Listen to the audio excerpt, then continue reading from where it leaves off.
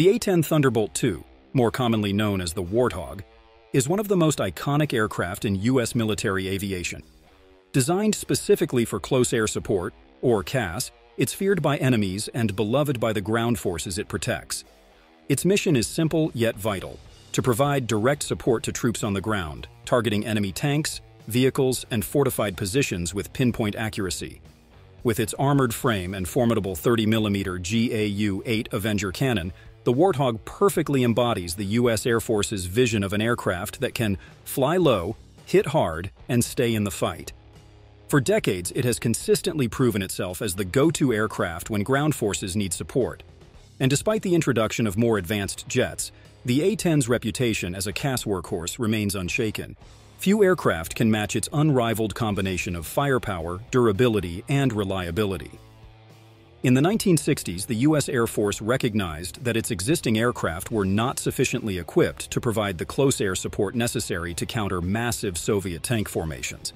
This realization led to the initiation of the Attack Experimental AX program in 1966, a project specifically aimed at developing a dedicated, survivable aircraft capable of neutralizing enemy armor and supporting ground troops in close combat. The design had to be simple, effective, and above all, survivable. The Air Force needed a low-altitude, low-speed platform that could loiter over the battlefield, providing sustained firepower where it was most needed. By the late 1960s, several manufacturers submitted their designs, but it was ultimately a competition between Northrop's YA-9A and Fairchild Republic's YA-10A. Both prototypes were evaluated, but Fairchild Republic emerged victorious. Central to its success was the integration of the GAU8 Avenger 30mm Gatling gun, designed specifically for destroying armored vehicles. The development timeline moved swiftly. The first prototype took flight in May 1972, and after extensive testing, the decision was made to proceed with production. By 1976, the Thunderbolt II officially entered service with the U.S. Air Force. Let's now go through the key features of the aircraft. As mentioned earlier, the Warthog is renowned not only for its devastating firepower, but also for its extraordinary durability and survivability on the battlefield. At the heart of its survivability is the titanium bathtub armor, a 1,200-pound structure that encases the cockpit and protects the pilot from ground fire. This armor, which is 1.5 inches thick, provides shielding against 23mm armor-piercing and high-explosive projectiles. This bathtub not only protects the pilot, but also shields critical parts of the aircraft's control systems, ensuring that the plane remains operational even after taking direct hits. Complementing the titanium armor are the self-sealing fuel tanks designed to minimize the risk of explosions or fuel loss if damaged. These tanks are further protected by polyurethane foam lining, which helps contain fuel leaks in the event of a breach. Additionally, critical fuel lines are positioned within the fuselage, shielded by the aircraft's armor. If a tank is critically damaged, check valves immediately prevent fuel from flowing into the affected area, further enhancing the Warthog's chances of survival in a firefight. What truly sets the A-10 apart, however, is its redundant systems. The aircraft is equipped with double redundant hydraulic flight control systems. In the event that both hydraulic systems fail, a manual backup system allows the pilot to maintain control. This level of redundancy ensures that even if critical systems are damaged, the aircraft can still be flown back to base. It's no wonder this warplane has earned a reputation for being able to take a beating and still complete its mission. One of the most remarkable aspects of its design is its ability to keep flying after sustaining extensive damage. The Warthog can continue to operate with one engine, half a wing, one elevator, and even a damaged tail. The General Electric TF-34 engines mounted high on the fuselage are positioned away from vulnerable areas, reducing the risk of ground fire and foreign object damage. Their separation also ensures that if one engine is hit, the other can still keep the aircraft airborne. A well-known example of the Warthog's resilience is the story of Captain Kim Campbell during the Iraq War in 2003.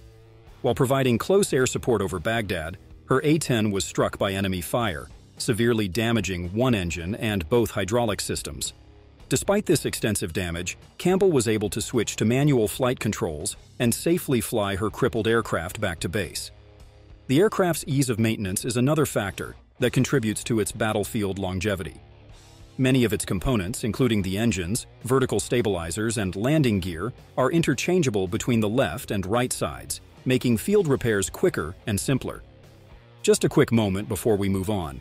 If you're new here and you like this content, consider subscribing to sustain our work and help us create more videos like this. At the core of the A10's fearsome reputation lies its primary weapon, the GAU8 Avenger, a massive 30mm Gatling gun that defines the aircraft's role as a tank-busting, ground-pounding beast. This 7-barreled cannon is arguably the most recognizable feature of the Warthog and has become synonymous with its ability to unleash devastating firepower against heavily armored targets.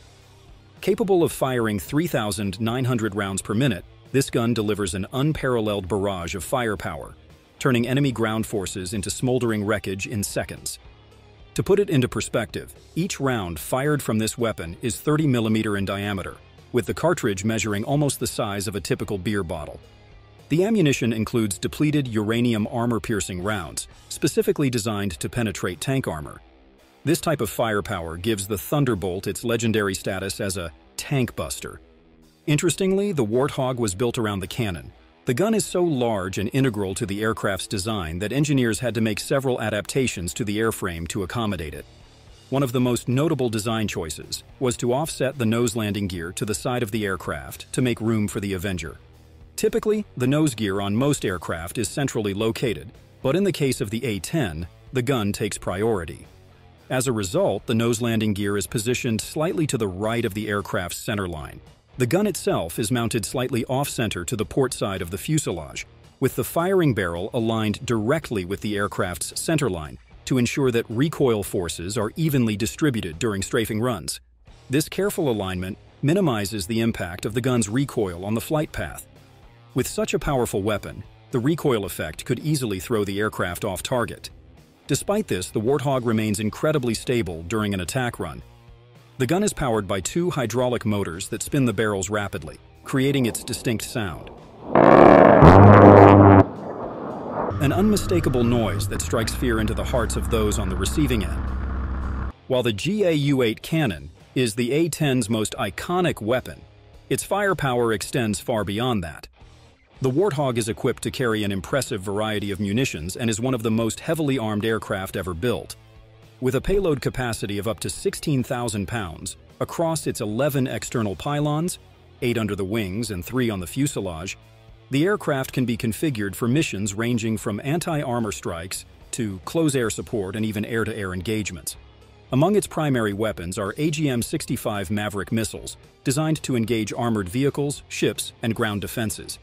Using infrared and laser guidance systems, the Maverick can accurately strike targets up to 27 miles away. The Warthog can carry up to 10 Mavericks in a single sortie. In addition, the plane can deploy conventional bombs like the 500-pound Mark 82 and the larger 2,000-pound Mark 84, both of which can be dropped in high or low-drag configurations, depending on the mission requirements. The Mark 82 is typically used for more targeted strikes, while the Mark 84 delivers maximum destructive power against larger targets such as buildings and bunkers. The A10's modern arsenal includes precision-guided munitions such as the GBU-39 small-diameter bomb, a 250-pound bomb with a guidance system, and wings that allow it to glide and hit targets with extreme accuracy from up to 40 miles away. The Warthog can carry up to 18 GBU-39s, enabling it to engage multiple targets in a single mission.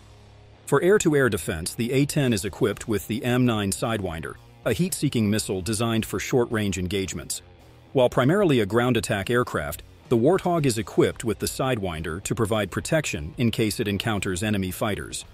For all its impressive firepower, what truly sets the Thunderbolt apart is its ability to evolve with modern warfare. As we'll see shortly, thanks to key upgrades, the aircraft can now deliver laser-guided bombs like the GBU-12 Paveway II and Joint Direct Attack munitions, GPS-guided bombs that provide remarkable accuracy in all weather conditions. With such a formidable arsenal, it's easy to see why the A10 has earned its reputation as a tank-busting powerhouse. But as warfare evolves and new technologies emerge, how does this decades-old aircraft keep pace with modern threats?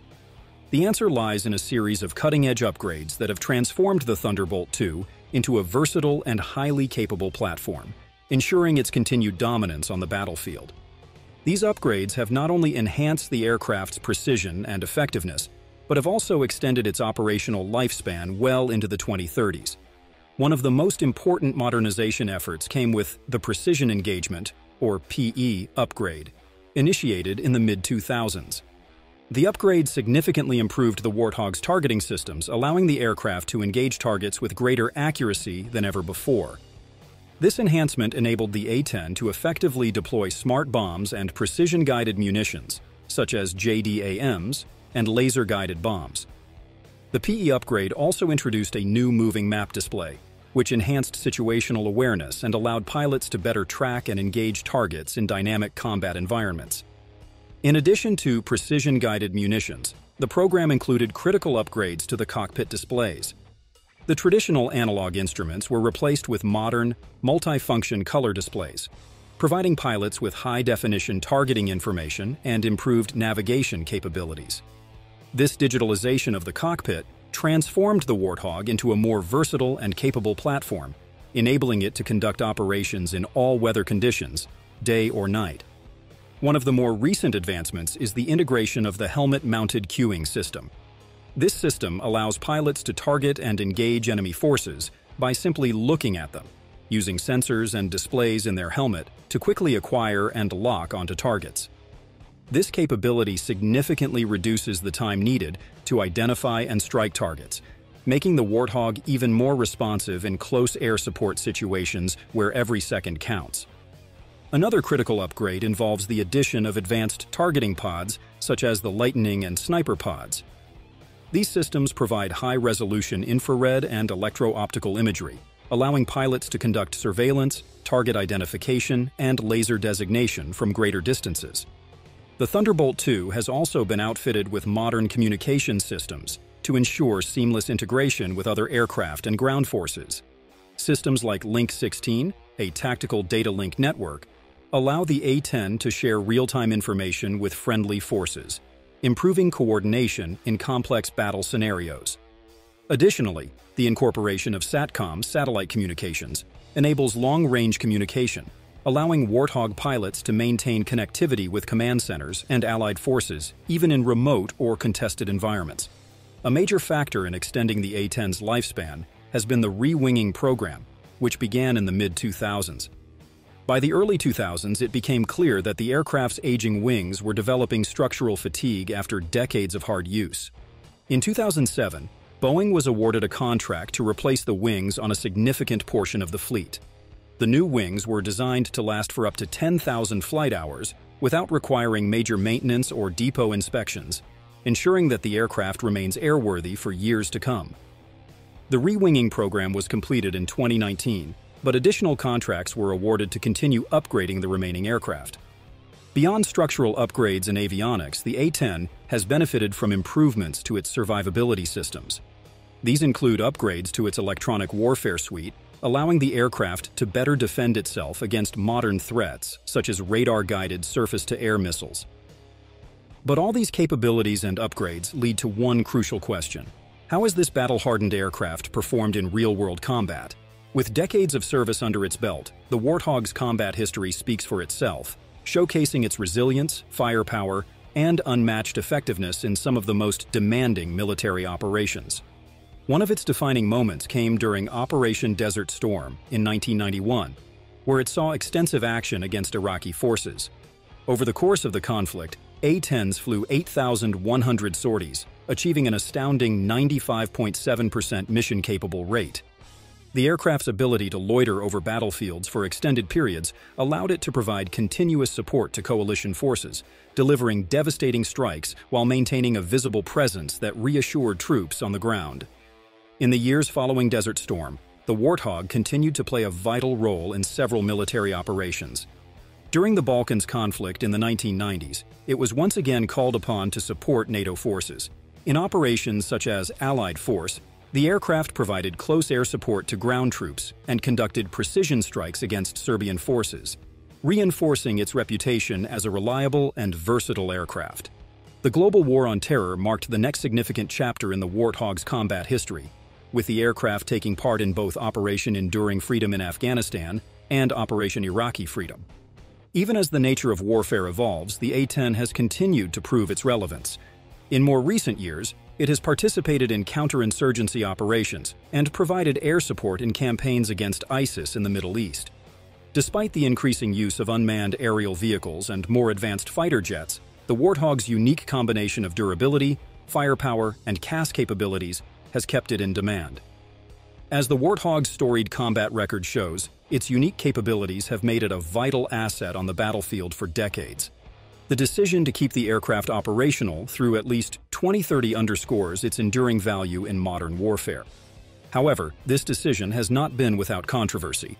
A debate continues over whether newer platforms or even unmanned systems should eventually replace the Warthog. One of the key reasons this close air support legend remains in service is its irreplaceable role in CAS missions. Its ability to carry a heavy payload, withstand significant battle damage, and loiter over combat zones for extended periods makes it ideal for supporting ground troops in lower-intensity conflicts. These qualities are difficult to replicate, and many argue that no current aircraft matches the Warthog's unique combination of firepower, survivability, and endurance. So how does it compare to the latest generation of aircraft, like the F-35 Lightning II? The F-35, a multi-role stealth fighter, certainly brings cutting-edge technology to the table, particularly in contested environments. Its stealth capabilities and advanced sensors allow it to operate effectively where enemy air defenses pose significant threats. With its ability to evade radar detection, the F-35 can penetrate heavily defended areas that would be too dangerous for the Warthog. Additionally, its sophisticated sensor fusion gives pilots superior situational awareness, enabling them to detect, track, and engage multiple targets from a distance. Yet, despite these advantages, the F-35 has its limitations in the close air support role. While it's faster, stealthier, and more versatile than its predecessor, it lacks the Warthog's ability to carry a heavy payload and maintain a persistent presence over the battlefield. Proponents of retiring the Thunderbolt II argue that maintaining aging airframes is costly and that newer platforms or unmanned aerial vehicles could take over the CAS role. UAVs, in particular, offer a compelling alternative. They can operate in contested airspace, carry precision-guided munitions, and loiter for extended periods without risking a pilot's life. However, skepticism remains about whether UAVs can fully replace this battlefield icon. Critics argue that while drones excel in surveillance and precision strikes, they lack the Warthog's ability to deliver sustained firepower in direct support of ground troops, especially in rapidly changing combat environments. As the debate over the A-10's future continues, one thing remains certain: the Warthog has earned an almost legendary status on the battlefield. Adored by the troops it protects, this battle-proven aircraft has saved countless lives with its relentless firepower and ability to stay in the fight when others might falter. While the future of warfare may shift toward more advanced platforms and unmanned systems, for now, the Warthog is going nowhere. How its story evolves, however, remains to be seen.